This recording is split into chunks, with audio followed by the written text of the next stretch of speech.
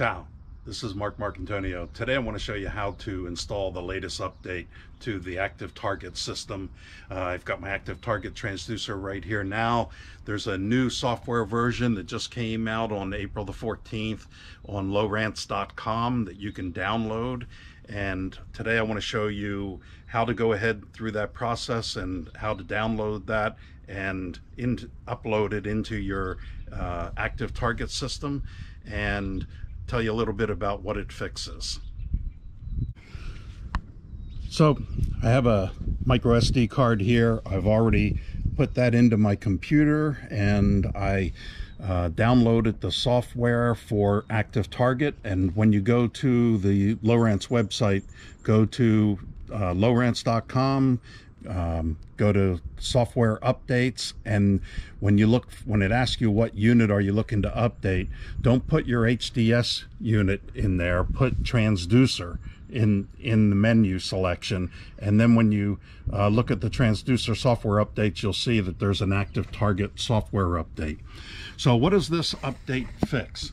As you can see at the moment, I've got my Active Target in my boat, and I've got it powered off right now.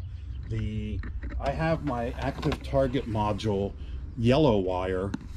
I have it attached to a accessory switch on my dash panel. Accessory switch number 1 is for my Active Target. Accessory number 2 I have there is for my 3D structure scan box.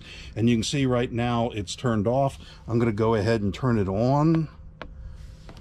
And now that that's lit up and is turned on, when I go to the Active Target box, it should be turned on as well. And now you can see the lights are on the Active Target box, and as it finishes booting, you'll see the power light change from solid green to alternating between green and amber flashing. And when it starts doing that, then it's ready to go. And now you can see the lights have changed. So the yellow wire worked with the past update to turn the module on. The problem is the yellow wire wouldn't turn the module back off.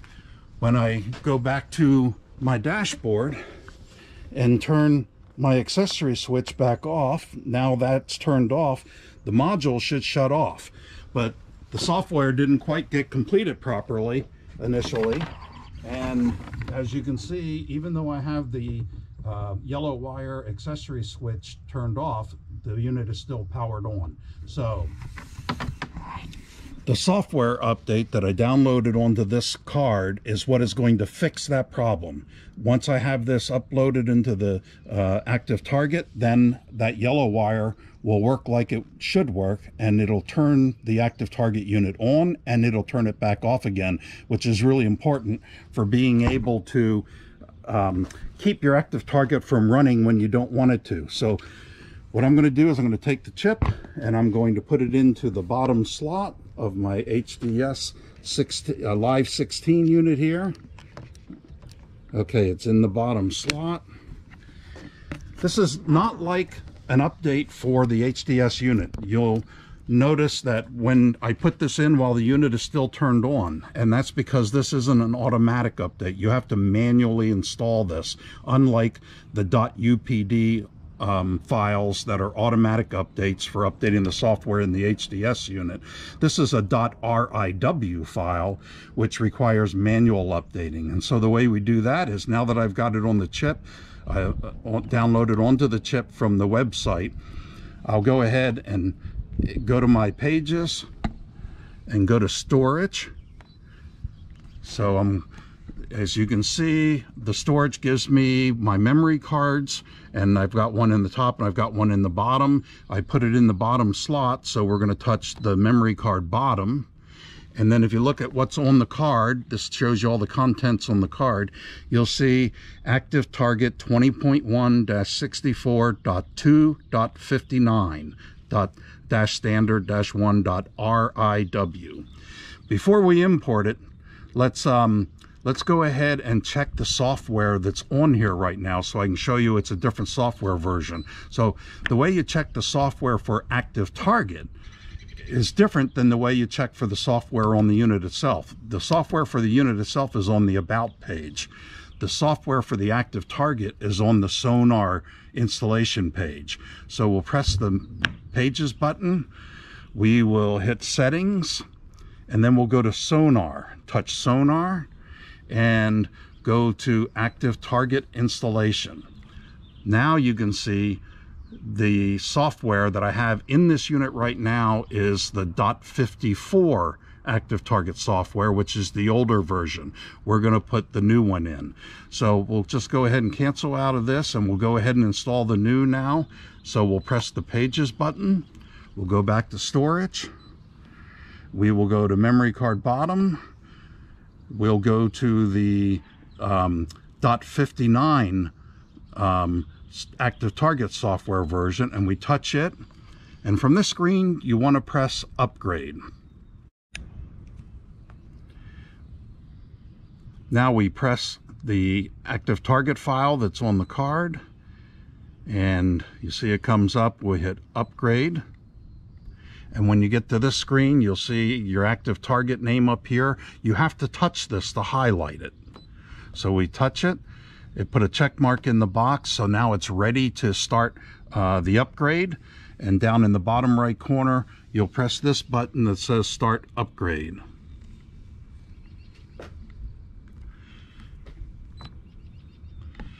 And you see it's transferring data, and you'll see a progress bar over here.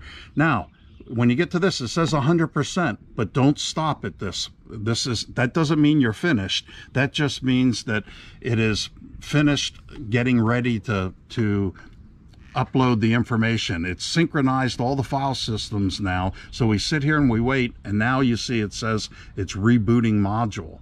And that's rebooting the module down inside my locker. And we wait for that to finish rebooting. You can see a progress bar over here. And it'll get to 100%. So it's actually doing the upgrade process right now, transferring all of the update information into the Active Target system. And we'll continue to wait. Be real patient. You want to make sure before you start this that you have a good power set up to your unit. You don't want the power to turn off accidentally. You don't want a low battery or a weak connection. Or if you're doing all of this out on the water, you want to make sure you're doing it while your batteries are fully charged so that you don't have any power interruption during this process. Because if you do get a power interruption, it will not allow the unit to update properly, and it could cause you some problems, and you may have to get customer support help to finish it or fix it. So you want to make sure that you've got good battery power throughout this whole process and no power interruptions. So we're up to 65% now, getting this installed. Some people update their units through the internet, through the Wi-Fi. I think it is much better to update them from an SD card, manually download it to an SD card. It works to upload it from the Wi-Fi also, but it takes longer, and I've seen problems where people have had Wi-Fi connection issues and the Wi-Fi wasn't strong, and that has caused the update to not proceed as properly as it should. So I always recommend downloading onto an SD card, micro SD card, like I did. Okay, 100% over here. So now it says upgrade is complete. So we just press OK. And the upgrade is now complete. It's finished. So we can go ahead and close this, and let's go ahead and check to make sure that it took OK.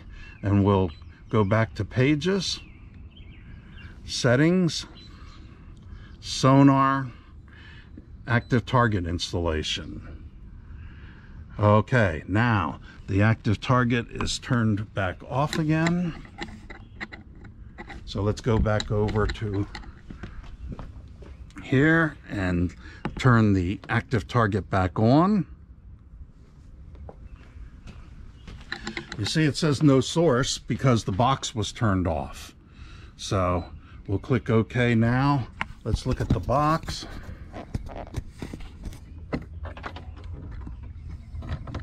box is powered on, but it's not flashing green and amber yet. So you have to wait till it flashes both green and amber back and forth. That's when it's finished being booted up. So we'll wait for that.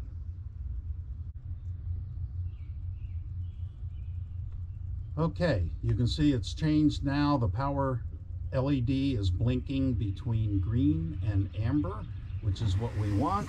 So now we have power back to the box, and go back here, and the no source message that was on my screen before is gone now. Let's double check to make sure that the software installation works properly. We'll press the Pages button, Settings. I touch the screen with my finger. Settings, go to Sonar, Active Target installation.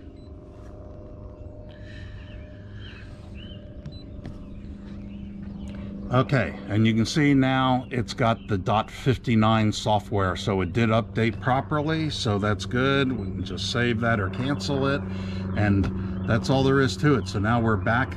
We've got Active Target working properly, and now the accessory switch, you can see it's still turned on. The box is turned on. Let's see if it turns off again when I press the button. Okay, let's go to my accessory 1, turn it off. Let's see if it shut the module off now.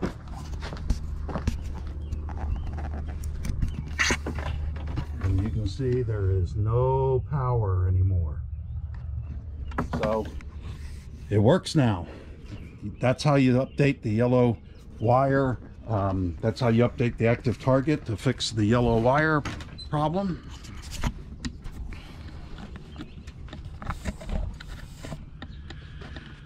Okay, so got it all updated.